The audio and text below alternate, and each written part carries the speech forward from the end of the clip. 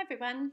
If you would like to know how to search for ActivInspire flip chart lessons that other teachers from around the globe have created, or you would like to find more resources to go into your ActivInspire library of resources, then this is the video for you. To find both of these things, we're going to need to go into the ClassFlow website. So if you go to www.classflow.com in a web browser and log in or create an account if you don't already have one, it takes a couple of minutes and it's free to join. So I'm just going to click login here. And I'm going to go to the Marketplace tab at the top. So this is the place I can go and find heaps and heaps of resources.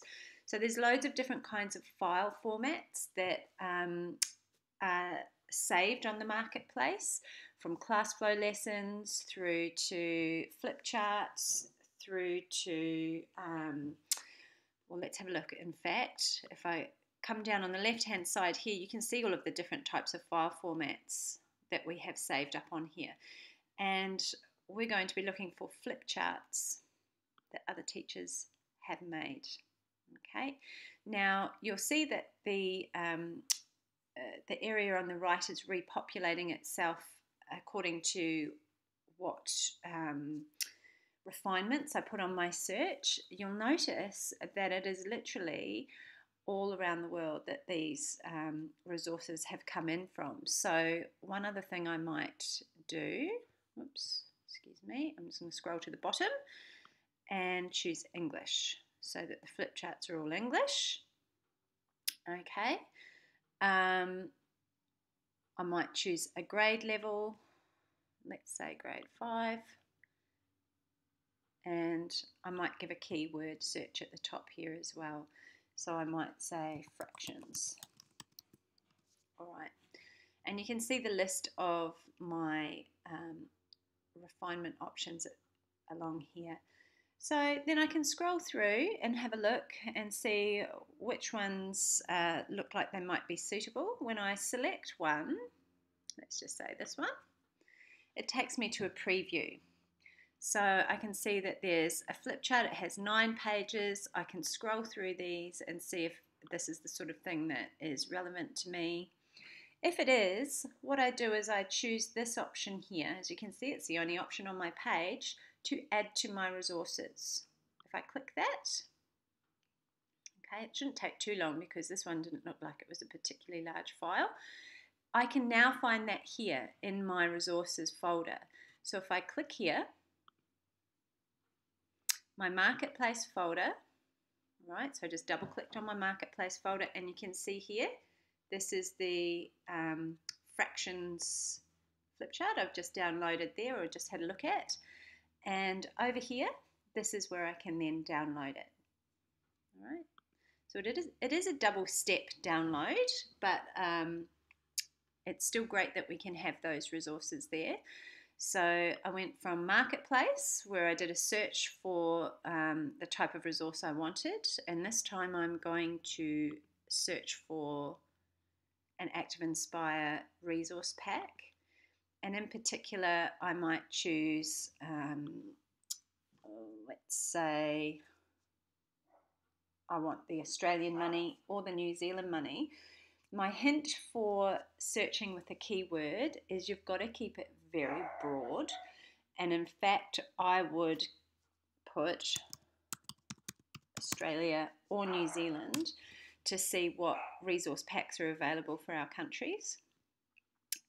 As you can see here, there are some specific to Australia and Australian culture. And I know that the Australian money is here. So I'm going to click on that. Once again, the only option I've got is to add to my resources. Now the difference here, I haven't got any pages to scroll through because a resource pack is like imagine it's like a zipped folder full of goodies, and those goodies might be images, they might be sound bites, they might be video clips, they might be ready-made pages, they might be bits of text to pull onto a flip chart page. So any type of file could be in a resource pack. It's literally a pack of resources collected about a topic. In this instance, it's going to be images of notes and coins in the Australian currency. So I'm going to click Add to my resources. I'm going to wait for that to add. Then I'm going to go to my resources tab at the top here. Click on that. Find my marketplace folder. I double click on that. And here's my Australian money pack. And I'm going to download like so. Now you can see down here that here's my fractions flip chart that I had a look at and downloaded before. So if I'm going to open that, I just double click on it and there it is ready to use. Okay. Let me pop back to here.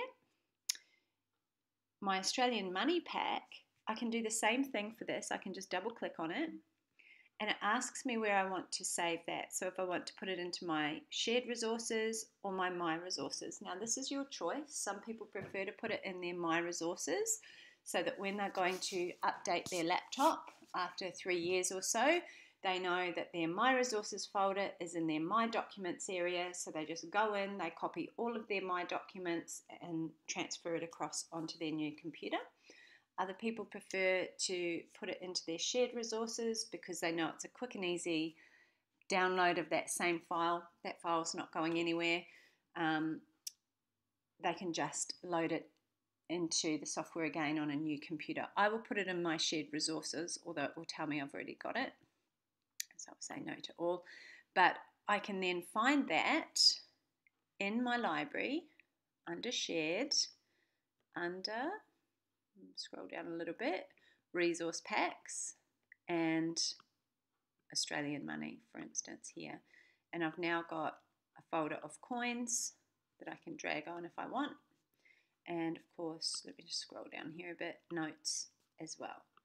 So resource packs are packs of extra stuff to put into your ActivInspire library that you can pull out and help to build lessons. And the flip charts are the ready-made lesson plans or lessons or resources for lessons that teachers have put in a flip chart format that they've saved onto that ClassFlow marketplace website.